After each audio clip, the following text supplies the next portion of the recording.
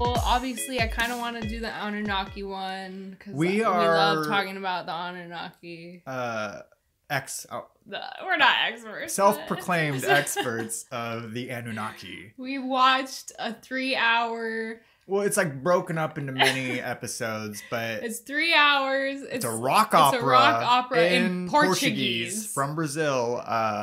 I really liked it. The people I tried to turn it on to were like, meh. We've watched it several times. You will see illustrated penises, so penis alert. Yeah, the Anunnaki love to naked fight with each other. That's like how they duel it out with their penises out. You know, I feel like that's where maybe the Greco-Roman wrestling kind of came from. They saw the Anunnaki like getting down, dicks out, all oiled up, and they're like, yeah, let's wrestle like the gods. But that's not the important part of the Anunnaki. That's like a little It's very entertaining, though. I highly recommend the Brazilian rock opera about the Anunnaki. Yeah, it's like 3 hours long, though. Take it in stride, you know. Start with the first one. Yeah, definitely. Ease into it. What's up? I'm Tristan. I'm Ariana. Today, we're smoking blunts. We love blunts, but not the tobacco ones. So we got this guy. It's a Twisted Hemp wrap. You'll be seeing a lot of these on these episodes. You should sponsor us, Twisted Hemp. We are your #1 customers. It's true. / promoters. Right? We tell everybody to get these. Mainly because I won't say we're cheap. We like a good deal. There's 4 to a thing. For 99 cents. They taste delicious. Normally we're getting 2. Tristan has a very easy time rolling them. They're moist. They're not dry. It's true. Excellent quality. Tastes delicious. We've tried many a hemp wrap at this point. Yeah, it's like not too dry. Some of them are a little dry and you gotta spend a lot of time like getting it moist with your breath and whatever. Y'all, hey, you stoners out there, do you ever get a pre-roll that says no saliva on it? They're out there. You know, I it's just silly. Like, I enjoy seeing that because it makes you think, you know, like, oh, is there saliva in this? A lot of times when I'm rolling it, there is. Yeah. I'm not gonna lie. But they must have like machines or, you know, they use those little... Yeah, like, you know, people who have to send a lot of mail or whatever. Like, my mom works for a company where they gotta send out mail. And instead of licking all the packages, they have a thing where they're just like, moistens it. Okay. Yeah, that's probably what they use. Something similar. Today we got Glass House Farbs at the house. We're smoking all their sativa, Super Silver Haze. Although we are also expecting a delivery from our other favorite weed service. The NUGG CLUB box. Also sponsor us, NUGG CLUB, because we love you and we send hella people your way. But yes, we're about to get our NUGG CLUB box, which will bring us a bunch more weed, bunch more goodies. Yeah, you can order pre-rolls, flower, concentrates, pre-rolls, or edibles. I think that's what they're doing. Anyways, this weed right here has 37.34% total cannabinoids with a 30.37% THC. The CBD got ripped off, as in I ripped the tag. Oh. I don't know what that's what they get when they seal it, you know. Anywho, let's get rolling on the mysteries here for today. It's going to be fun because it's going to be watching like some sort of video. Yeah. No research needed here. Yeah. If you want to hear our interpretation of research, go check out the podcast, High Mystery, the podcast. And that's more like we got to do the research and go down the rabbit hole, and then we take you with us. Tristan's pretty up to date on like editing techniques and all things film industry, so I'm going to be asking his opinion on like whether this shit is edited or like how it could have been faked. I'm just very intuitive and can see through a lot of the bullshit, so I'm looking forward to deciphering what we got. You can't go wrong with a little UFO. And here's the thing. UFOs have been real popular as of late, and in my personal opinion, I think there's a big gear up to maybe a fake invasion or just like... We know they're gearing up for something they're going to release to the public here soon because there's, you know, stories coming out.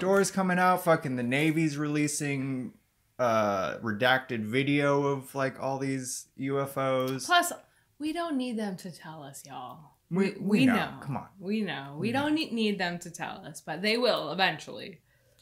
All right, so I'm going to go ahead and play this bad boy. Okay, let's see. Never before seen by me. Most people who study UFOs have probably heard something about the really amazing incident back in 1967 in which 1967. some large glowing red object appears to have been involved in the disabling of at least 10, maybe more, nuclear warheads over at Malmstrom Air Force Base. We in the know state this of story. Montana. I'll get to that in a minute. But one thing I just want to point out is that there are occasional stories about UFOs engaging with nuclear missiles and weapons, and at times doing damage to them or disabling them in one way or another. I do think Which I'm just going to say is fucking dope. Like, you can't be, you know, how are they going to sell this as like an evil entity when they're like straight up like, you know, let's not kill everybody with these nuclear weapons. Like, nuclear weapons is bad, okay? Yes, these aliens must have been good aliens, but we also know that a lot of them are bad. Well, it's like everything. They're bad. Nice ones and there's bad ones. Is that NUGG CLUB? We gotta pause, take a NUGG CLUB break. Hawk is on the way! We can wait a little bit longer for Hawk. I'll track him. But yeah, you know, yeah, like, no, but use your intuition, ask questions, and fucking like absolutely suss out whether or not they're good or bad, because some are good and some are bad. There are a lot who have hijacked the earth and your souls, but that's for another day.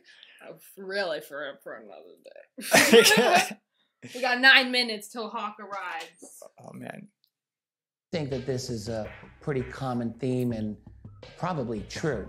But I would just point out, but just to put this in perspective, there's actually a lot of incidents where there is no UFO activity in connection to nuclear tests and the like. I mean, after all, from 1945 to the end of the 20th century, there were over 2,000 detonations of nuclear weapons during tests all over planet Earth. Disgrace. Over 2,000. It's unbelievable. Disgraceful. And it's not clear that most of those were connected with UFOs in any way. In fact, I'm sure most of them were not. You know, they had to give us time to be like, oh, no, you guys. Whoever's behind the you've had UFOs enough. were not able to stop all of those detonations. Should have brought our extended clip. So next time, the interaction between whatever these UFOs are and our nuclear technology, to the extent that it happens, it seems to be that's just like very particular and very specific from time to time. Now, there are a couple of really interesting cases that we know about in which UFOs were definitely seen in connection with our nuclear weapons, and, you know, in a way that just can't be seen by chance. One of these interesting sightings happened at Minot Air Force Base in North Dakota on August 24th, 1966. This is a really interesting one. So you have an airman on the base who's the first one to report this. He sees a very, very high multicolored light, way, way up. He makes his report, and a team is actually sent out to where he is. They come take a look. They see what he sees, and then all of them notice a second object. This is like a white object, and it's maneuvering below the clouds. They can see it very, very well. It's fast, and they contact base radar, which is also able to track this object. And in fact, they see visually, and base radar's tracking on the radar, this object changing its altitude, going as high as 100,000 feet according to the radar, and descending very rapidly, and then going back up and descending. Every time it would descend, the Air Force officers operating the missile silo below the ground, we're talking 60 feet below the ground, would notice that the radio transmission would be scattered, would be jammed. They wouldn't be able to communicate. So this thing was clearly able to interfere with radio communications. Now, eventually, this object descended very low. In fact, it appeared to land, or at least go back to the ground. About 10 Pause it. Go back a little bit. This is important. It's weed related. Here, how about we just pause and then we'll come back with, after Hawk arrives with more weed.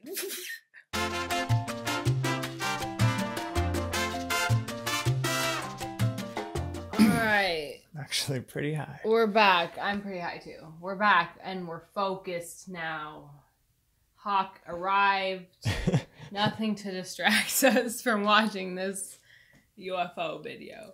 It's gonna finish. I mean, it's almost not even worth it. No. I'm too bougie for that. For sure. That'll be between me and you later, bud. No, you're not. You're not gonna respond to that.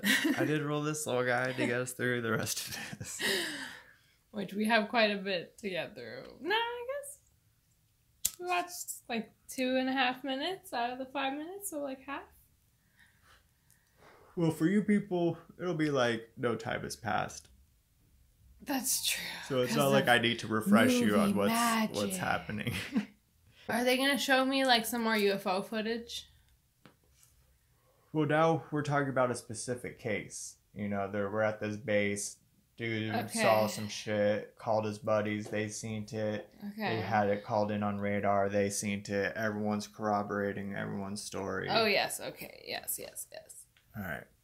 And away we go.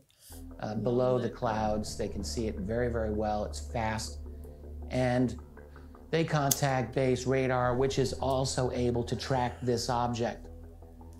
And in fact, they see visually and base radar's tracking on the radar this object changing its altitude, going as high as 100,000 feet according to the radar, and descending very rapidly, and then going back up and descending. Every time it would descend, the Air Force officers operating the missile silo below the ground. Is it? You've never rolled a terrible joint in your fucking life. What's happening? Transmission would be tried to do it small. Would be jammed. They wouldn't be able to communicate. So this thing was clearly able to interfere with radio communications. Now, eventually, this object descended very low.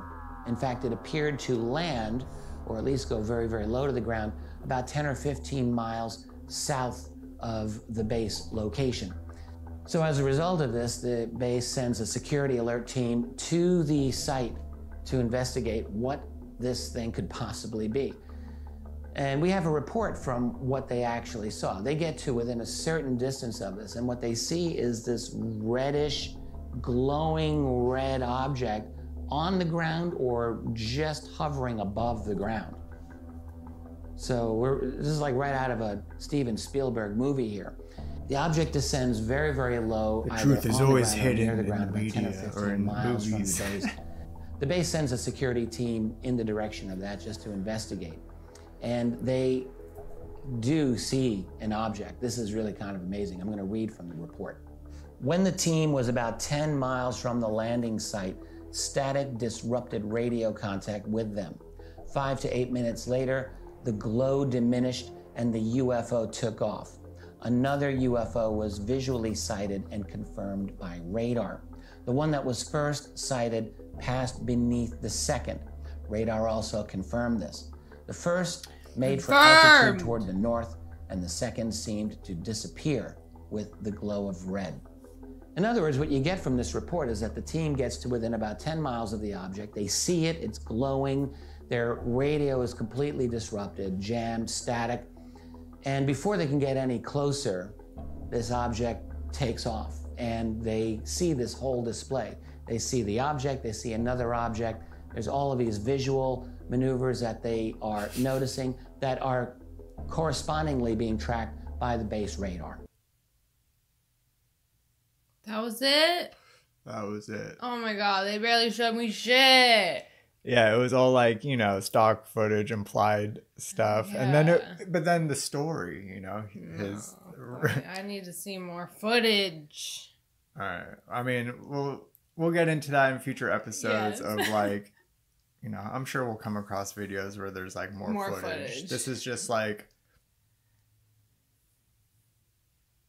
a substantial report. Yes, it's very substantial. Was corroborated by radar, all the people, official statements made. I believe it. But yeah, so I believe in that story. I definitely do. Because my point that I was trying to make was that you're not trying to be like, oh yeah, dude, like I want to go make a report that I saw a UFO. Yeah. You know, like that's not going to gain you like respect or traction in that field necessarily. Like, you know? Yeah. So even if one guy was like, yeah, I want to make up a bullshit story, and then everyone else was like, you know, mass psychosis or whatever, and was like, oh, he was freaking out about it, so like it must have happened and I was part of it and I was there. Yeah, I saw it. Yeah. No. The radar doesn't seem to. The radar guy's like, God damn, my job's so boring. Like, sure. Oh, stuff happened. I'm useful. No, radar's super useful. Yeah. They make sure that they send missiles headed our way and stuff. Or do they? That's for another day. Like, I'm sure one day we'll get into the Philadelphia experiment where they were supposedly under the guise of trying to make ships invisible to radar by using magnets. Was that the one they had the show on FX? You know which one? No, that was Project Blue Book. Which was also about aliens. That was a good show. Well, yeah, dudes and dudettes, let us know what you thought of it. Like, do you believe it? Do you not believe in it? Did you smoke with us? If so, what were you smoking on? Yeah. Did you get as high as I did? It had been a minute since we've hotboxed a room like this. Yeah. So, but thank you for joining us today. I'm Tristan. I'm Ariana. Thanks for joining us. We'll see you next time. We'll get high and we'll do another video. Woo! You're just gonna have to choose because I'm too high to pick from all these fucking options. Or what we should do next time, maybe just we'll incorporate this next time. Tristan and I always have a hard time deciding just get what we're gonna do. Whether it's like where we're gonna eat, what we're gonna do. We like to flip coins. Here's the thing. We also like to put the options in a hat and 90% of the time, I legitimately do not have an opinion. Yeah. She has a secret opinion that she doesn't want to say, so it's not that I don't want to say it. I just don't know it until the coin flip happens, pushed. And then you're like, oh, I didn't want that. Exactly, the coin flip helps actually decide. All right, I'll just pick one. Okay, just pick one.